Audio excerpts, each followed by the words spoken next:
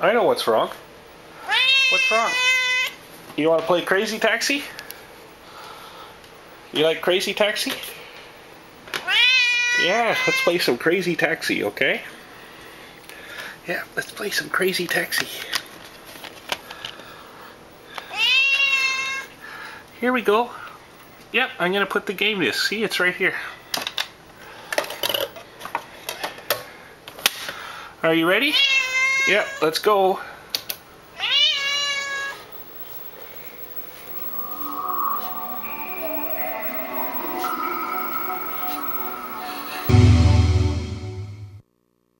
Hop in. Hey, this is great.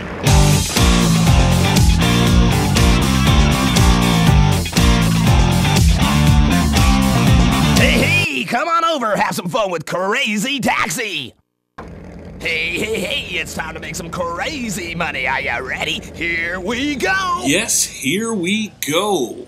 Playing one of the truly great video games of the past, Crazy Taxi, for the Sega Dreamcast. And why is it truly great, you ask? Its beauty lies in its simplicity. Drive a taxi, pick up customers, and get them to their destination as quickly as possible. Like other great games such as Wii Sports, Super Mario Bros., and Hot Shots Golf, this is a truly addictive game that anyone can get into. From the minute you start playing Crazy Taxi, you notice right away that this is an arcade game with a capital R. I mean A. This game originated in the arcades and it shows. Every game is short and a pure rush of adrenaline that only a true arcade game can deliver. I've seen guys buying big arcade cabinets, special joysticks to get that arcade experience, and that's great and everything, but honestly, I think the easiest way to get that true arcade experience is to simply play arcade-style games. Great arcade games like Crazy Taxi for the Sega Dreamcast. So in addition to driving around your customers, you can also do tricks and other perilous moves to get some extra money. I'm not sure exactly why that gets you extra money. Maybe your customers find it entertaining. Who knows, I guess it's best not to think too much about it. There's an arrow to show you which way to go, and most of the time it's pretty good, but occasionally the arrow will steer you right into a building or some other obstacle. And when every second counts, believe me, in this game every second does count, then that is not cool. Yes, there are real companies in this game, such as Tower Records, Pizza Hut, and Kentucky Fried Chicken. Yes, I said Kentucky Fried Chicken.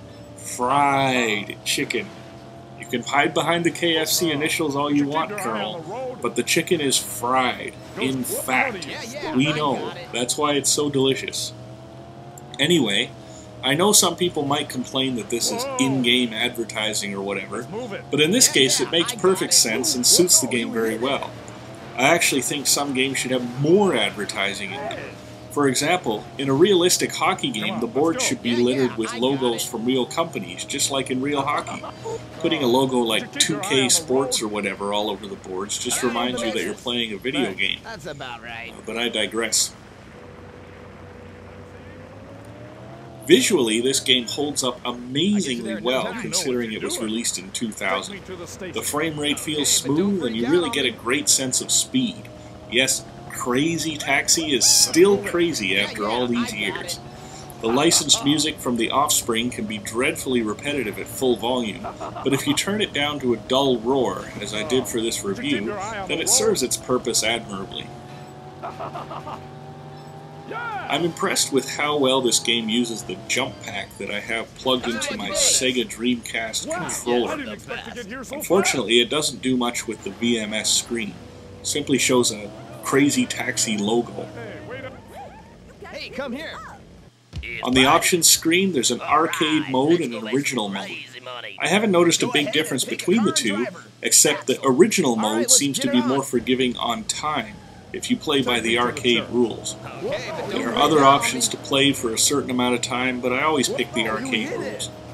There are some other challenges and stuff you can do, but blah blah blah, who cares? The arcade mode is what you're really after. Pay more attention.